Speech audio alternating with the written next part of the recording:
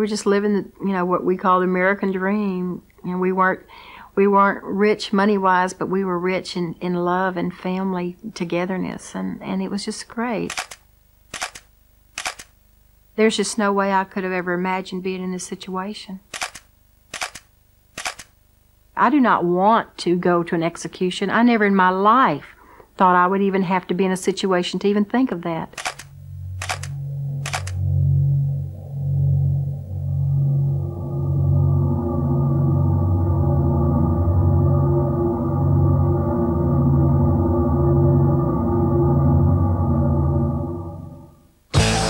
Texas, we don't right from wrong.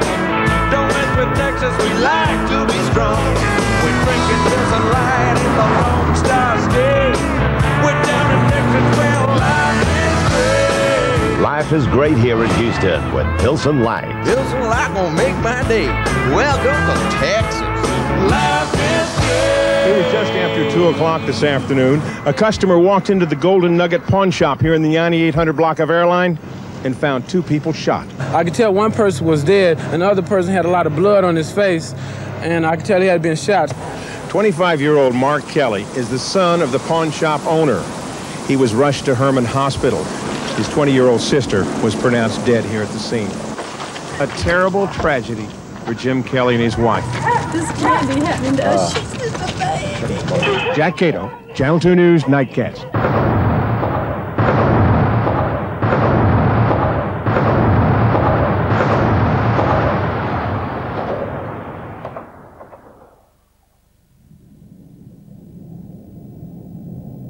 Looking back and thinking when I was younger as to what my life would be at this point, there's just no way I could have ever imagined being in this situation. First, having your children die before you. Second, the fact that they were murdered, not even with illness, but murdered. And then having to consider watching an execution. I thought I would be buying Christmas gifts for all my kids and my grandkids and having big get-togethers, having a happy Christmas.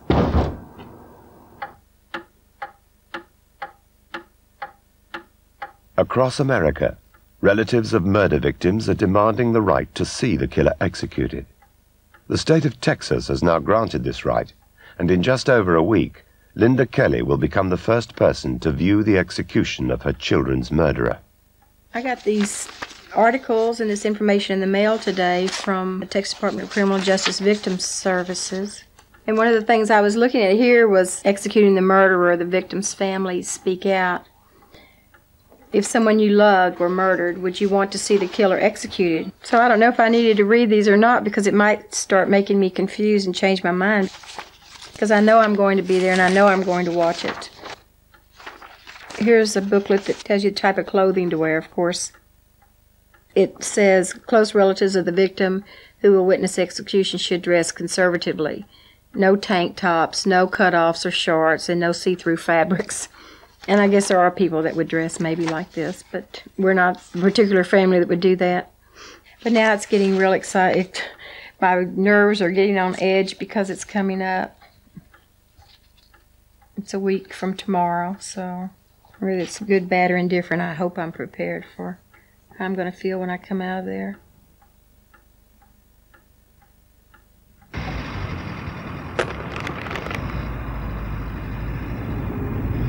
It's a horrible thing when you have 2 people in your family who've been killed and you go through all these emotions and stuff like that. I mean, Mom's gone through all of it, pretty much all of it. And it's very difficult when you're grieving to keep your life together, keep it in order with Mom and Dad there. And I was living with Mom and Dad. It was just hard. I mean, I couldn't cry in front of them because then they would go to pieces. And I don't think I ever have cried in front of them. But it's you have a different grief that you go through, and then you have that guilt that you're the only one left, and why are you the only one left? And well, with Mark and Kara too, they were my only friends before they were killed.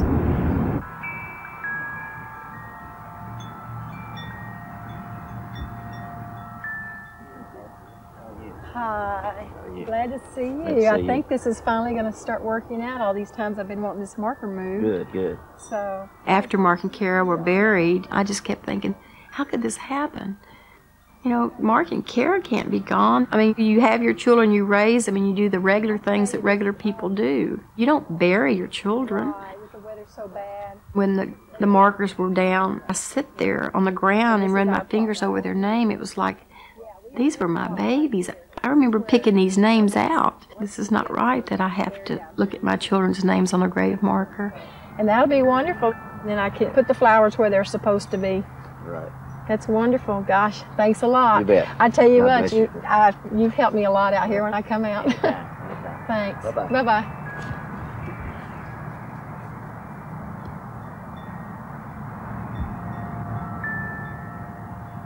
Kara was my youngest. She was like 6.5 years younger than Mark. Her name was sort of unusual at the time. You didn't hear that many girls with the name Kara, K-A-R-A. And so she was real proud of her name. She was a real original person. And good-hearted. Kara had such a good heart. I've never seen anyone that could talk to animals like Kara could. She could walk into a stall with a stammering horse, and she'd go, "Mom, it's okay." And she would walk up to that horse, and that horse, I saw it with my own eyes, or I would never have believed it. That horse would just calm down, totally calm down. I know it sounds strange, but Kara was just me. The love we had for each other was just... She would come in the back door, and she would drop her purse and her keys on the table and say, "Hey, Mom, where are you?" And I remember that. It's so vividly. It's, I mean, for a long time, it's like I just kept expecting to hear that purse and keys drop on my table and "Hey, Mom." Now that the execution has come up, it's a week from today, we really have to look at the devilish situation for what it is. So my first reaction was, I'm not going to watch somebody die. That's just as evil as killing some, you know, I mean, what kind of mentality is it that you want to watch somebody die? I'm not that heinous, you know. I mean, Jenkins killed Mark and Kara, and he could view that and he could watch it, but I didn't. We're too humane. Mom and Dad and I are too human and sensitive, and I was real surprised that Mom wants to see it. But now my view has changed, and I think I will be there in the room, and I think I want to see it, unless at the very end I decide that it's not what I want.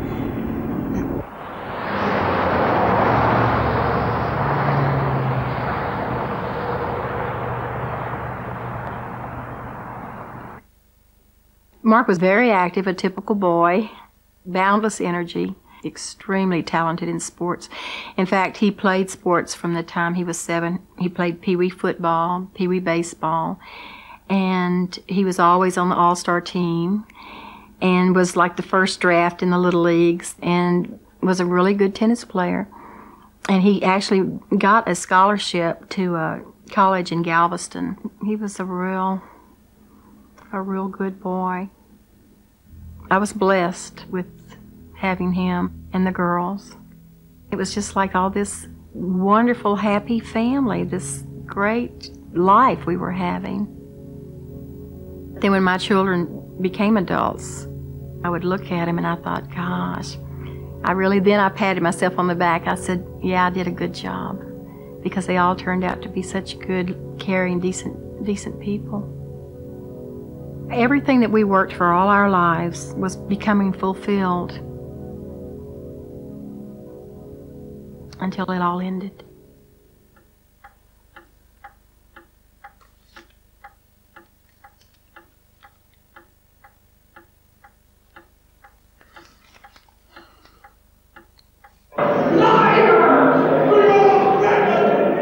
We had a massive overcrowding problem in the Texas penitentiary that was essentially forcing inmates out in droves. So in 6 years, you had a 347% increase of convicted felons released back to the community, and it just wreaked havoc amongst the law-abiding public. Leo Ernest Jenkins was on a 9-year sentence for burglary of a building, had been denied parole numerous times. He was released due to the early release program. And obviously it doesn't take a mental genius to figure out if he had done his 9-year sentence that Linda Kelly Jim Kelly and the whole Kelly family would not be in this position that they are today. The pawn shop that Mark and Kara were killed in was our main business. We had had it for several years before we put Mark in there as the manager, and Kara did the bookwork. Leo Jenkins had been to a pawn shop on Airline, and he and his cohort had discussed robbing that place. And they discussed that they wanted no witnesses, so they made up their minds before they left the apartment that they were going to kill whoever was working there at the pawn shop. According to his statement, Leo said he went in once, and I believe somebody was there, and they went outside and did some dope. We got some ammo for his gun. He loaded the clip. It wasn't like that he was going to rob nobody, you know what I'm saying? Because we stopped by the store, we got a few beers, we got high, we did a few things, then we walked on down to the pawn shop. Well, Kara called me, and she was all excited because her first anniversary was coming up. And she said, I think I want to try to have a baby. And I was so excited. I said, oh, Kara, I said, I can make all your maternity clothes. I said, oh, they've got some neat colors that'll look good with your red hair. And I mean, we were just having a mother-daughter conversation. The other line came in and she put me on hold. They shot the female first, and the male was sitting at a desk, and he tried to get up, and they shot and killed him. It was like, pow, you know, she fell, you know, like pow, pow, pow, you know, then Mark fell. And when Mark was on the floor, he shot Mark again, you know, going like, oh, man, you know. It was like something that you watch on a television show, you know, like an old Humphrey Bogart movie or something. And then the next call I got was my brother-in-law called me and said, I have some really bad news. And then he just blurted it out. He said, Kara's dead and Mark's been shot in the head. And I went, what are you talking about? I just had Kara on the phone. I was just talking to Kara. And he said, there was a robbery at the shop. And he said, Kara's dead. And they shot Mark. So I just hung the phone up. I didn't know what to do. I mean, this is not something real people have to deal with.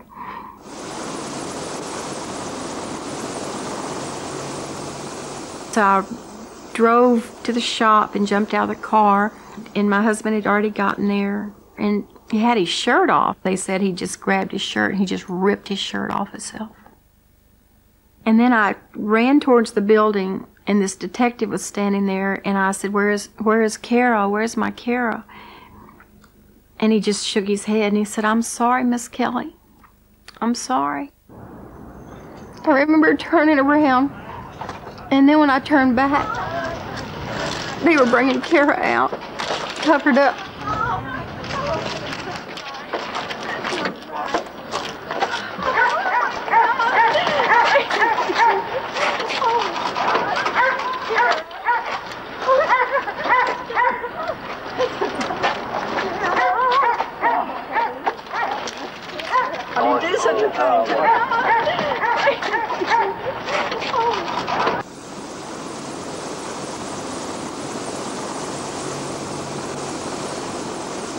When we got to the emergency entrance to the hospital, they took us to this little room. I said, where is Mark? I understand he has a bullet in his head. I said, you know, is he in surgery? And they said, well, no, Miss Kelly, he's not. And I said, well, I don't understand. Mark is a very healthy and very strong person. If you just get that bullet out of his head, he'll be okay. And they just, there again, they just kept saying, no, Miss Kelly, Mark's not going to make it. Finally, when I kept saying, why aren't you saving him? Why do you not have him in surgery? And they said, Miss Kelly, they just blew his brains out. It was one of those cases that the death penalty statute was made for. Jenkins showed absolutely no remorse. It was a cold killing. 2 people, strangers, were killed, and he wiped them away just like they didn't exist. We saw nothing of a mitigating factor. Nothing to show us that, if given an opportunity, that Jenkins wouldn't do this again. During the trial, they sit you pretty close to each other. Every now and then I would talk to his lawyers, and he'd get in the conversation. And he had a nickname. Everybody called him Red. And I think that came from the fact that his hair was kind of red. He had a red tint to it. So at times, if you wouldn't call him Jenkins, you'd refer to him as Red. Likeable individual, but he just, again, that antisocial personality. He's potentially dangerous, and he's like a stick of dynamite. You never know when it's going to explode. I think probably the thing that sticks out most in my mind is when we called Jim Kelly, the father of the two kids, to testify. Mr. Kelly had communicated to us an extreme dislike for the defendant. He had 3 kids, and the defendant had killed 2 of them, and more or less ruined his life. And so when we called him, there was a lot of static electricity in the air. And when he came in at a slow pace, and he watched the defendant all the way till he got to the witness stand. He put his briefcase on the table and opened it real slow, and the whole time staring at Jenkins. And we were a little concerned about what was in that briefcase. He was asked a question that didn't seem like it called for him having to go to the attaché case to look for any records or anything like that. I was thinking that he probably had a gun inside and he was going to try to shoot Leo. I kind of moved away from Red, and I think his attorneys kind of moved away from him too. I kind of moved towards the jury some. I had a chair that would slide, and Mr. Vincent did the same thing. I noticed the defense attorneys kind of moved away from him too. So everybody was studying this man to see what he was going to bring out of that briefcase. And when he did finally bring a slip of paper out, I think everybody sighed, including the jury.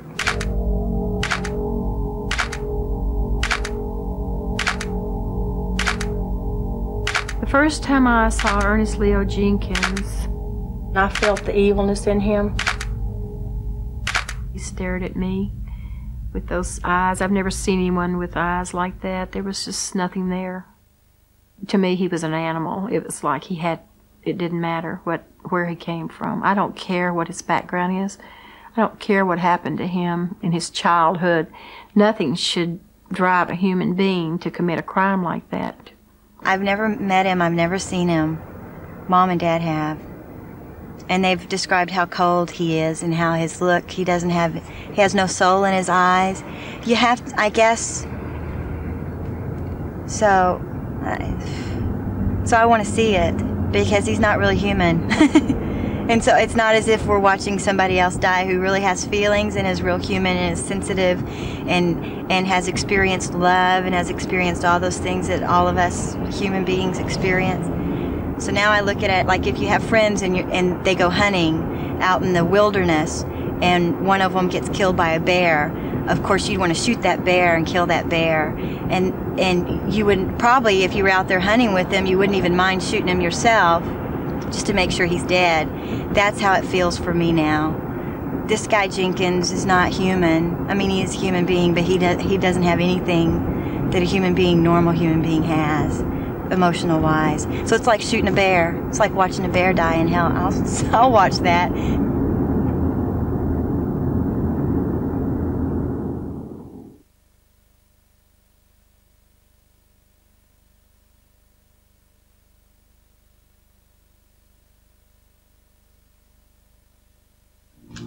You're not even an animal. You know, I have cats that kill animals. They kill an animal, they eat it. You're worse than that. You're worse than anything I've ever seen in my life. Randy Ertman addresses the killer of his teenage daughter. This confrontation in a Texas courtroom was unprecedented. It marked the beginning of the campaign by victims' relatives to witness the execution of the murderer. But you rot in hell. You can look at me if you want. Look at me! Look! Well, we had a capital murder trial that was going on in Houston in the fall of 1993. Randy Ertman and I were in the hallway talking during the punishment phase, and Randy came up to me and in so many words, he said, I'd really like to be there to see this scum get executed. He said, can I be there? I just stopped and pondered. It's a good question. No one's ever asked that before. I don't know. I'll find out for you. My name is Bob Carrero, and on July 20th, 1992, my little girl, Kanara, and her best friend, Kristen Wiley, were both stabbed to death in Kristen's home. My little girl was stabbed 23 times, and Kristen was stabbed 18 times. Their eyes were gouged out. I'm Paul, and this is Carol Gavranovic. Our 16-year-old son, Stephen, was murdered March 16th of 1991 by two men, one of which, they were both arrested, one of which we got to trial. My son was set up to be robbed, and they knew that they were going to have to kill him when they set him up. I don't love to talk because whenever I talk, I feel more pain, but I am hurting. Most people that I know in parents of murdered children would witness an execution if they were given the opportunity. Because the people that come to parents of murdered children are people that love their family members. When you have that kind of love for the person that was murdered, then you have that kind of anger for the person that did it. But what actually killed her was the hood ornament poked a hole in the back of her head. And the highway was covered with blood. And that highway still appears in my nightmares every now and then. The book of Revelations tells us about a lake of fire for those who do not repent of their sins. I think that's just about right. I joined Parents of Murdered Children probably about 3 months after my children were murdered. It was just overwhelming how people understood how we felt. And we didn't have to make excuses. And no one says, well, you know, it's been a year, it's been 4 years, it's been 10 years. You should be over this. We all know that that's not the way it is.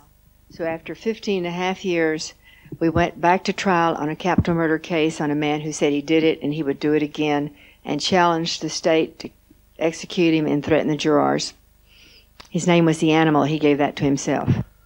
I had the opportunity a couple weeks back to go up and visit Mr. Mays on death row. I walked up to him in his cell, and he was standing up against the bars of his cell, and I stood right in front of him. Looked into his eyes, and I said, "How you doing, Mays?" And he just looked right through me. There was nothing there, absolutely nothing as far as a human being. My feeling is they couldn't execute him soon enough, and I really envy you, Linda. I hope this really goes through for you. And I'd like to be the next one in line to be able to view it by execution.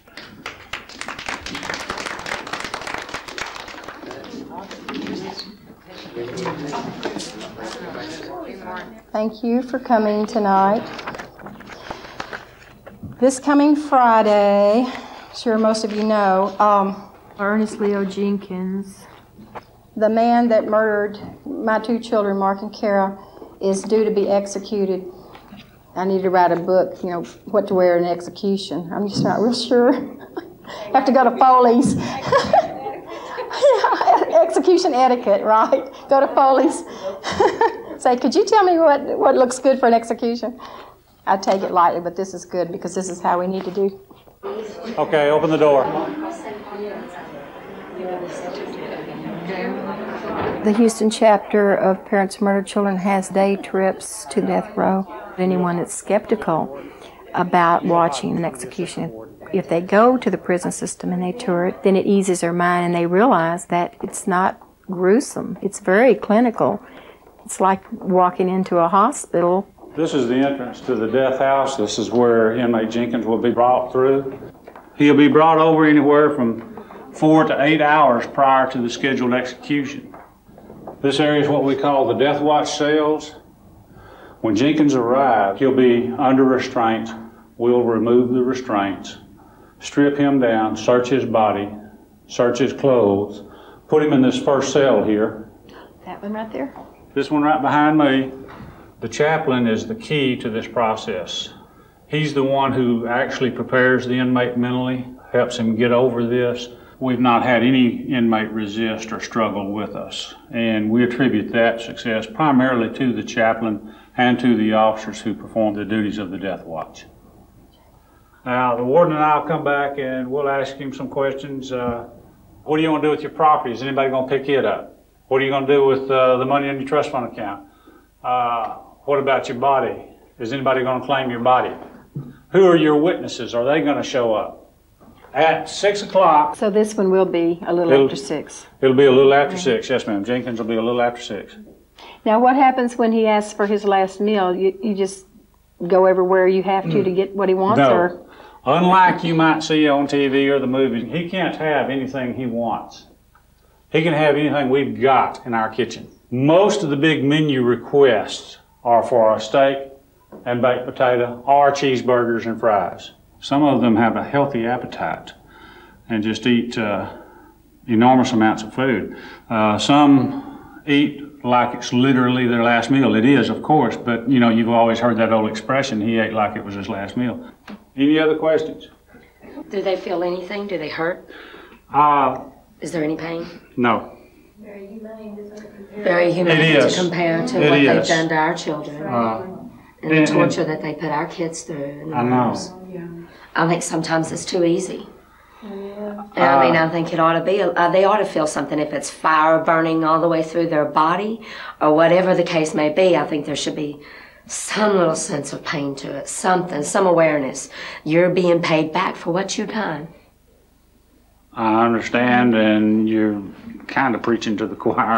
Yeah, I know, but you would think there would be something, some little bitty something of pain, just a little. At 6 o'clock, when we get the go-ahead from the governor's office, then we will get the inmate out of the cell and escort him in here to the death chamber. Now, if you want to come in, fine. If you don't feel like you can, we'll don't. Oh, it's a short walk. I thought it was a longer walk. I did too. Yeah. Okay. You may have to kind of crowd up to make room for everyone. And this isn't for everyone. Not everyone can come in here. Like I say, we'll escort him out of the cell in here. We won't reshackle him. We'll just surround him with 5 large young men. They'll escort him in. He'll hop up on the table. Those 5 men will then strap him down. They leave. At that point, the execution team comes in from this door. They will insert an IV into each arm that's strapped to these sideboards here. The tubing runs under the table through this little window to an IV stand where we have 2 bags of normal saline solution. We'll start a normal saline drip. Once we're sure we have a good flow of saline, that the catheters are not clogged or anything, then we'll call for all the witnesses to be brought back. The condemned's family will be escorted back into the room in there where David is. The victim's family will be brought into this other little room over here. The inmate will be given the opportunity to make his last statement. At that point, he says whatever he wants to say. We don't really care. After he gets through with his last statement, the signal's given for the first of the 3 chemicals to be administered. The first one is sodium thiopentothal. It's the same thing you would get in the hospital for major surgery. If you've had that, you know what happens. Within just a very few seconds, you're out. This guy goes into a deep sleep. We give him so much, we couldn't bring him back if we wanted to. Then we give him a massive dose of pancurium bromide. That is to paralyze the diaphragm. A little more saline, and then the last dose of potassium chloride, which is to stop the heart. We get all the chemicals in him. We wait a couple of minutes. The doctor comes in, checks the body, notes the time, makes the pronouncement of death. If he wanted to see us, he could lift his head to see us. Is there? Sure, he can look down there and this see way, because he'll know we're going to be here, I'm sure. I don't know. Because he knows the rule. He knows that it's possible. It's possible, yes. Right. I mean, like, he may not want to see us, but I said I had always wanted him to have to see Mark and Kara's picture is the last thing he saw, that this is what you did. This is why you're giving your life up, because you murdered these 2 young people. And I wanted to bring their pictures, and I wanted to find out if I could do that. If I just stand there with their pictures, if he looks up, he'll see Mark and Kara. Kind of can see them. In actuality, probably what would happen is he may glance down there, and if he sees y'all, then he's not going to look again. He's not going to keep looking at us gutless, yeah. If you request it, will those drapes be closed? No, ma'am. The only reason we close those drapes is if we have a blowout. If the catheter blows out of the vein. Has that ever happened? Once. How you doing? I'm doing great. Sounds good to me. Are there chairs for the family? No, ma'am. I'll take y'all into the witness area. It's going to go in comfort, isn't it, Sterling? It wouldn't bother me a bit. They could do it to me. Are the witness rooms Shoot, what a way to go, isn't it? Yeah, Considering Kara died in the middle of the floor of the pawn shop and Mark died with blood coming out of every hole in his head. I think he's going really nice. Wouldn't we all like to go so easy? He's keep y'all as separate from his family as we possibly Don't touch it. Bring y'all in at a different time. Just think this is it. From his family also. I thought he was going to have to strain to see it. No, he can can. see See, I us. thought he was going to have to strain. Okay, we got to too. fight for position because I want to be right I don't here. want to. You can have whatever position you want. He could see Mark and Kara's picture. He could see Mark and Kara. He could see Mark. My chair's being more in the way.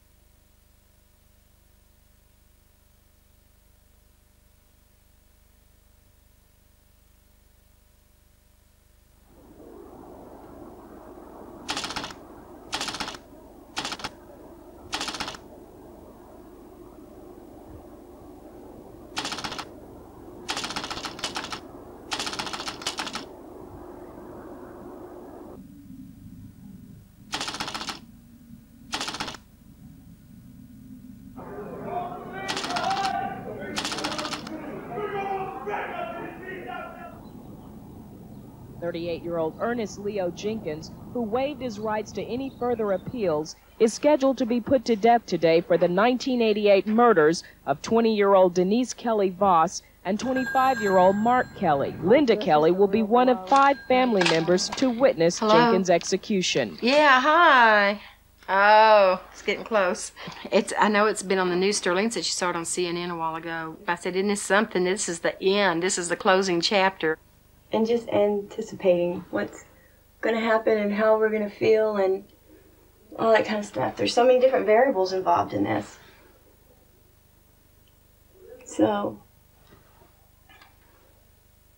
we don't have enough time to think. We don't have enough time or energy to think about Jenkins. People magazine is not interested in our story because they can't watch the execution. Isn't that something? They want to see Jenkins executed, and if they can't actually see him executed, then they don't want anything to do with it.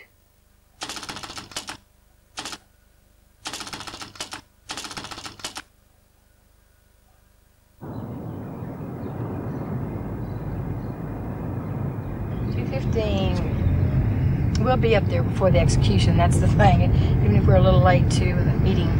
Justice is for us today, Mother. Yeah, I think We're on, as we've always been, on the good side.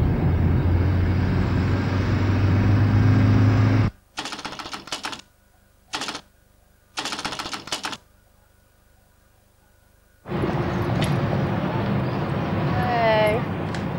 Hi, Mom. Hi. Y'all take care. Howdy, howdy, howdy. Sure was hard to get to this place. Hi, Wawa. Oh my God, we'll never get back on the freeway around and about.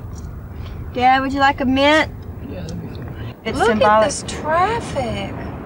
We ought to call the sheriff's department and get an escort. I wonder if they charge us. When we get to the light, we'll be all right. Yeah. Just get It's just to that the light. I cannot even believe this. Look at him getting that lane and the stupid fools. This is so typical.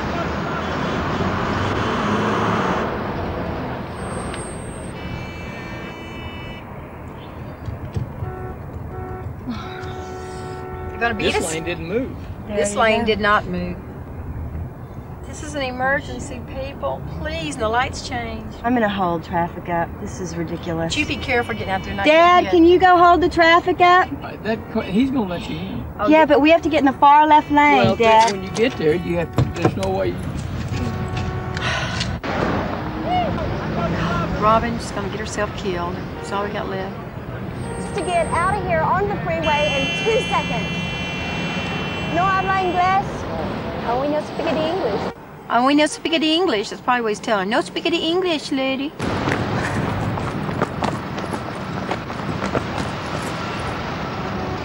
We're you? Right here.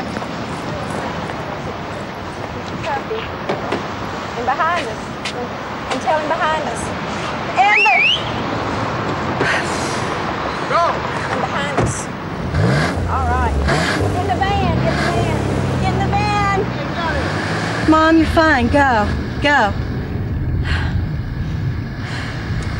I tell you what, we raised a tough girl here.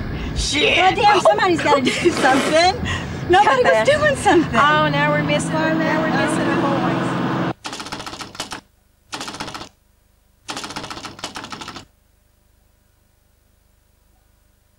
Now we're in the town of Huntsville. That's right, Wawa. This is Really it. serious Prison about- town. Wawa, are you ready? Do you want to do it? What? Do you want to watch this? Sure. That's what I come for. Yeah. I can close my eyes. If it get too bad, I don't have to Exactly, you're right. Here we are. Here's the prison. Well, this is it. Oh my Yep, here's the administration building. What? Press out the Where? gazoopas. Oh my God, look Out at the press. gazoopas. At the front door. Shit.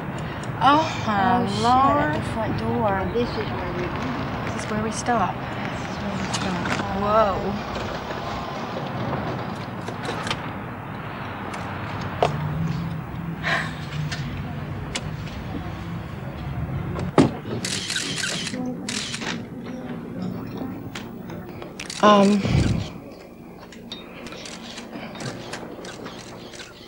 This is really stressful for our family. This whole week has been really stressful for us. Of course, it's an experience no one wants to ever go through.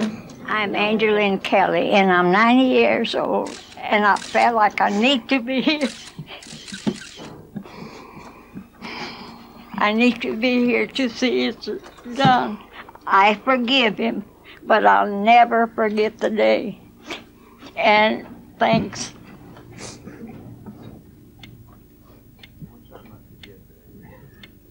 When he got to the LS unit, Leo Jenkins was as far from God as any man could be. That's his own words. He says, the first time I went into that pawn shop, I said to myself, this will be an easy pushover.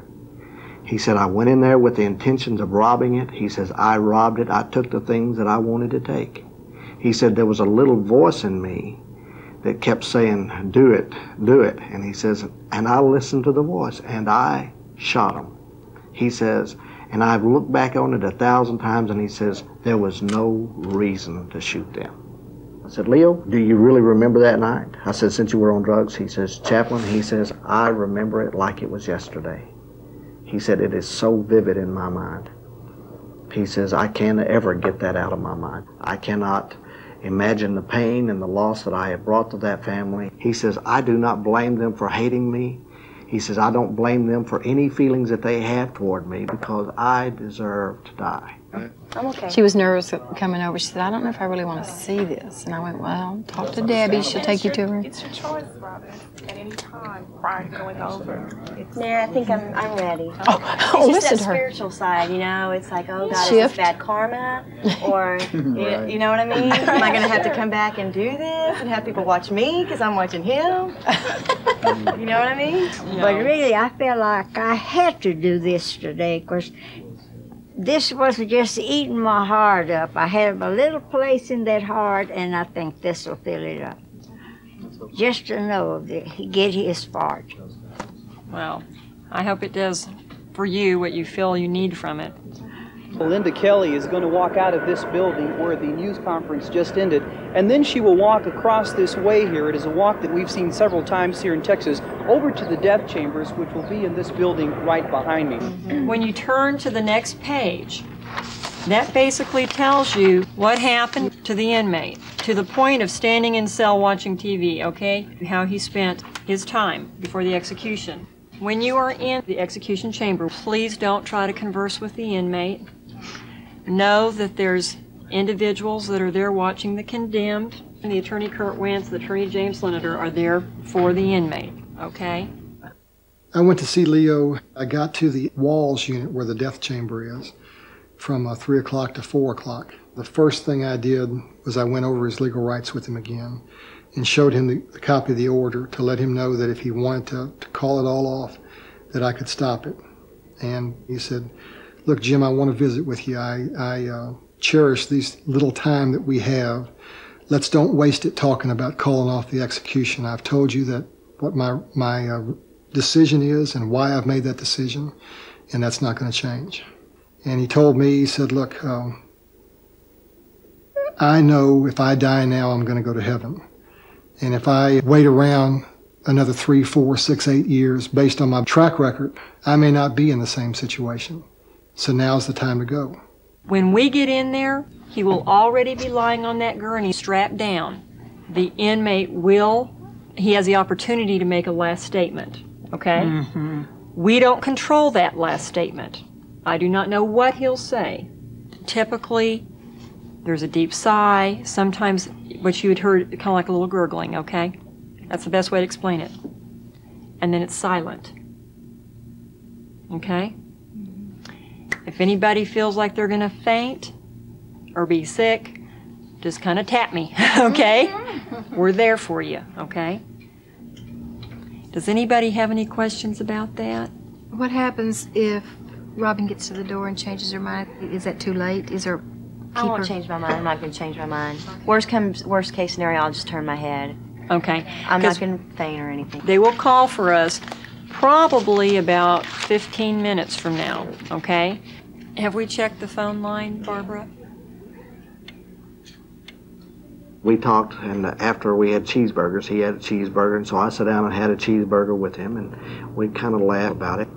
And so we sat and chatted for a while, and right at the end, about 10 minutes until 6, I looked at him and says, Leo, I says, we only have a few minutes. I says, is there anything you'd like to do? And he says, yes, I'd really like to pray. He said, would you pray with me? So I reached in and took his hand, and he started weeping. And he says, Father, I know, I'm paraphrasing here, okay, but he says, Father, I know that I've sinned. He says, but now that I've come to the end of my life, he says, all I can do is to know that you have forgiven me, as I've asked you to forgive me. And he says, I pray that I can go out of here with a pure heart, and my intentions are pure. And he prayed, and then I prayed for him and his family. And it was a very meaningful time for both of us.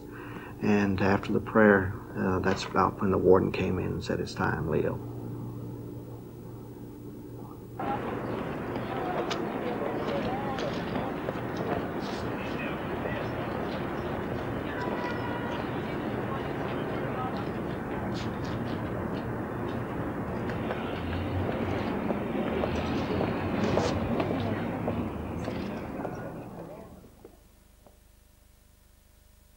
The only reason that I witnessed his execution was because Leo asked me to. Leo told me that he didn't have anybody. He didn't have any real friends. He didn't have any family. He didn't have anybody, and he just didn't want to die alone. When I saw Leo strapped to the gurney, he looked like he had been crying, is what it looked like. They said that it took about 15 minutes to get the IVs in, so I mean, he had to lay there for a long time while they were working on him, and you could tell it had taken its toll on him. It's always a difficult time because it's in a transition time, but I was standing there with my hand on his leg, letting him know that I was there, and we were talking, and he kept saying to himself, it's going to be okay. He says, God has forgiven me, and I have peace. And he says, my prayer now is that I can have a statement that is going to help. He made his last statement, and as best as I can remember it, he said, I just want to say that I truly believe that Jesus Christ is my Lord and Savior. But I'm truly sorry for the Kellys' hurt. I don't think that killing me is going to end that hurt. He then said that he didn't believe it was right that the state allowed the Kellys to come and view the execution. And then he said, let's do it.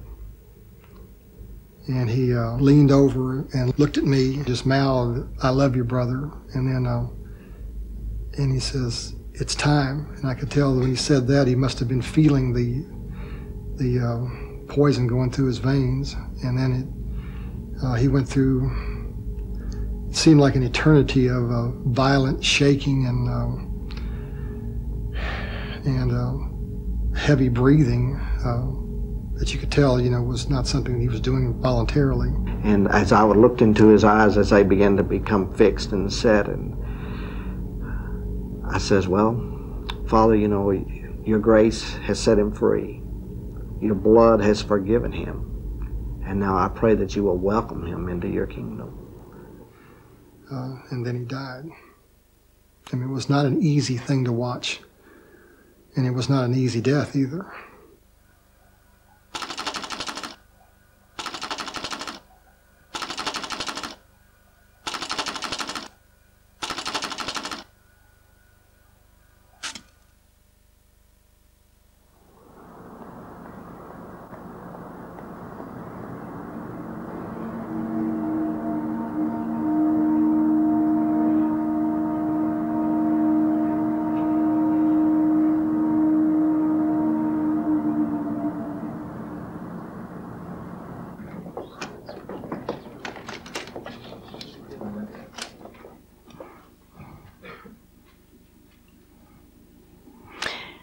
Is there any questions?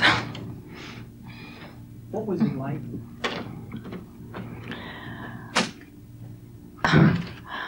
It was easy.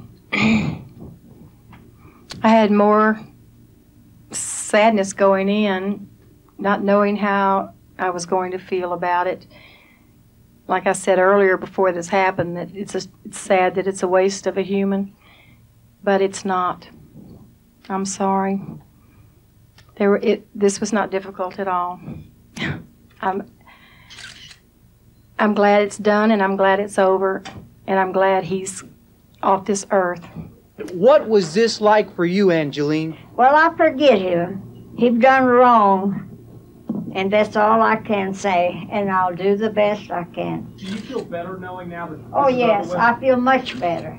Would you encourage other families to witness execution? Yes. As well? Yes. Why so? Because I feel much better. It has cleared me.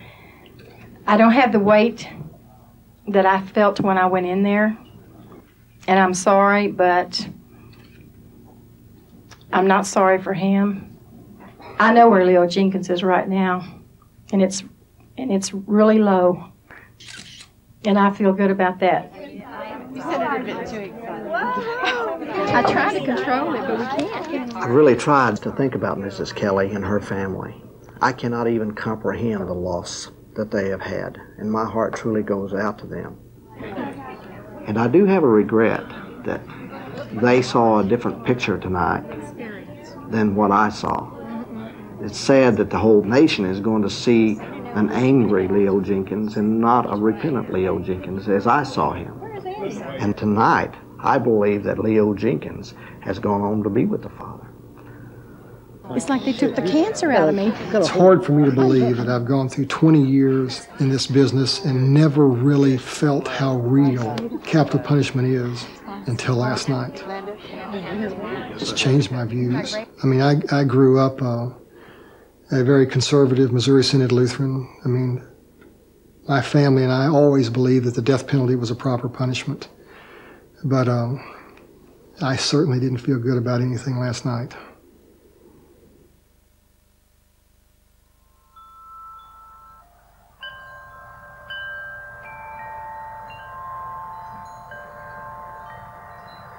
I could breathe again. It's an uncanny feeling I never thought I would feel. I mean, sometimes it's like I feel bad about it because it's like I feel too good. I feel bad because I feel too good about it. I looked at that man. I just looked at his face when he was alive and when he was dead, and I thought, I am so glad. I am so glad you're gone. Texas is a little cleaner and safer now that you're gone. He was using air. Some decent person could have been breathing. I mean, it was such a release to me. I feel so, my whole family feels better. My husband, that for 7.5 years I have watched this anger and this tense and strain on him. And this morning when he was drinking his coffee, it was almost like I got my husband back. I mean, the anger's, he's not here. And I'd do it all over again. I'm sorry, but that's how I feel. I mean, I'm a loving, compassionate person, and I'll do anything for anybody, but it's like this was right. This was just, and it needed to be done.